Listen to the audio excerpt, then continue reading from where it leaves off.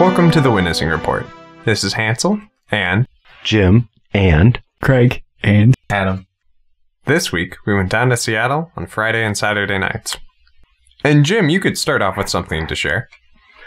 Yeah, I had a conversation with a young man. Actually came by the table and took a book from the table, the Myth of the Modern Message book, which is, it turns out it's a good thing he took that book. He said he was a Christian and then said some nice things and went down the street.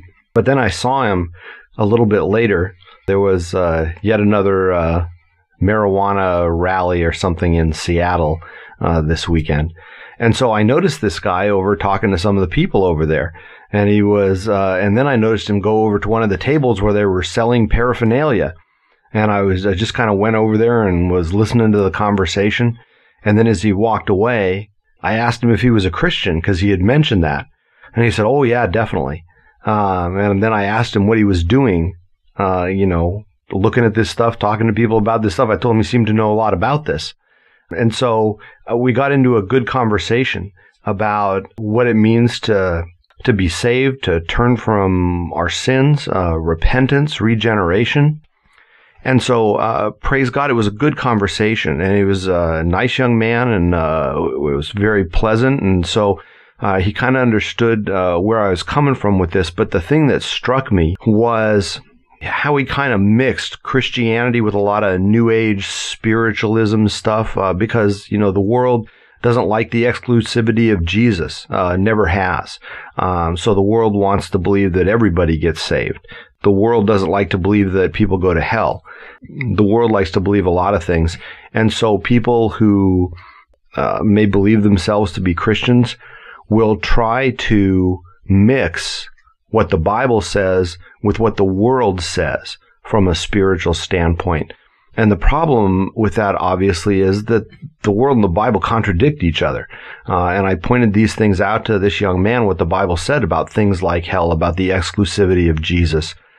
But it comes down to people wanting to please the world. And the Bible says that anyone who wants to make themselves a friend of the world makes themselves an enemy of God, because the world's going to hate us if we obey God. And if we just repeat the things that God says in His Word, if we repeat the things that Jesus said. And so this desire to have the world please us, to basically have it both ways, to say we're a follower of Jesus, yet deny the things He said in order to be more pleasing to the world. And so it really got me thinking about that. When people say they're a Christian, they have to understand what that really means. That means the world isn't going to like you. They're not going to like what you say. And if they do like you, then that usually means either you haven't told them what the Bible says, or you haven't told them accurately. And so when someone gets saved, when they say they're saved, they really have to know what that means, because that means that, you're not going to be part of the world. The Bible says, come out from among them and be separate, touch no unclean thing.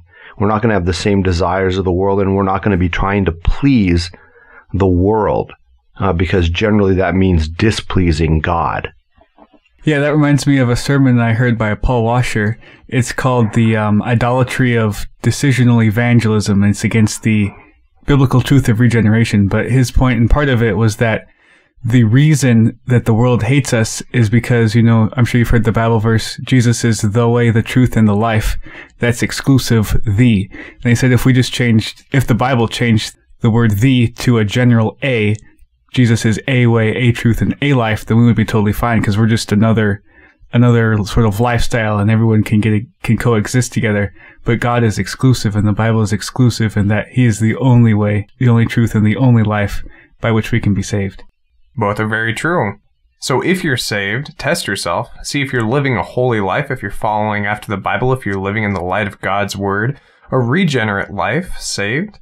And if you're living in sin, if those are your willful desires, and you compare yourself to God's law and see that you don't hold up to the standard, well, you may not be saved. And God's law is a tutor to bring us to Christ, to show us our sin. So if you're not saved, well, repent of your sins and believe the gospel. And that is presented not by a work salvation, but faith produces works. Once we are saved, we bear good works. We live a holy life. by God's grace and Spirit. And though we may fall, it is the difference between, in Hebrews 10:26 of how it speaks of, for if we go on willfully sinning after receiving the knowledge of the truth, there no longer remains a sacrifices for sin, versus the sin of a man like David, who when he fell into sin, he realized his sin before God, confessed it, and repented. Well, that's it for this week. You can email us at twr@jesusforsinners.com.